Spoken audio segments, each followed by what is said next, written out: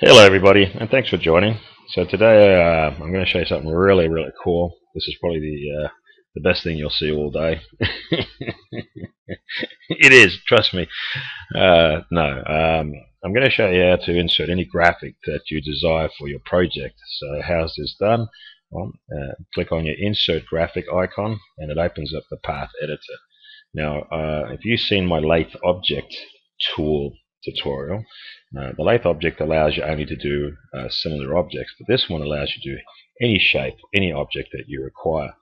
So I have a few emails where people were saying, "Oh, this is all it can do." Then the software is very limited. Well, obviously you didn't explore further. So let's see what we can do. Let's say if you want to create a puffy cloud. So let's create a puffy cloud, shall we? There's my puffy cloud. Join. Now, this is only going to give me 50% of the shape, but if I want the exact shape, I'm going to rank it right up to 99%. For some reason, it won't allow it to do a 100. Anyway, it doesn't matter. And now I've created my puffy cloud. So if this is what you require, then by all means, here it is. So that's kind of cool. So as you can see, you can do anything you want using the path editor. A cube or a square, not a problem. Here's my square. Cool. But let's say you want a circle within that square. I'm just going to place this in the center. Let's say you want a circle within that square, or you want to cut a hole here. How do we do this? Very simple. If I now create a circle and then move it also in the middle, press OK. Now I've got the hole in my square. So anytime you insert one object into another, you are basically cutting the object out. So that's what we've done here.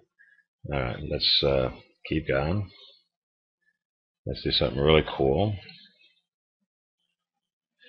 Alright, so let's say you want to have this little boy on your project.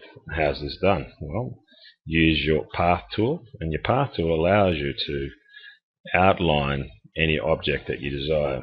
So if you need to trace an object and then have that same shape for your project, this is how it's done. You just basically map your picture. Now, unfortunately, I can't speed this up, so you're just going to have to bear with me while I'll do this. I could always just sing for you in the meantime, but then I might lose a lot of subscribers. So let's not do that, shall we? This is done pretty quick, and I don't need to be perfect. It is a tutorial, and the purpose of the tutorial is to show you how it's done, not to show you how good I am, right? Anyway, I'm almost done. Almost done. Here we go. Home stretch now, ladies and gentlemen. Okay, just here, close path, and you press OK. And voila, there it is, just that little boy. So like I said, you don't need to be 100% perfect, because you can quickly see how it happens, right? Cool. So there you go, my YouTube viewers. I didn't know what to say then. I'm just going to show you one last thing. It's called vector. If you don't know what vector is basically just the same as you were a kid. You got a tracing paper, you stuck it over a picture, and then you traced it out with a pencil. So it's the same thing. Convert to vector. Little icon at the bottom here. Convert to vector. This is my threshold. Basically, I would just show path only, click it so you get rid of everything. Now, what you'll see in this preview window is what will appear. Your threshold, the more you crank it up, the more you'll get. The less you take, the less you'll see. It really is self-explanatory. So I'm going to do it about 50%. I'm going to press OK. Right, so I'm just going to zoom in.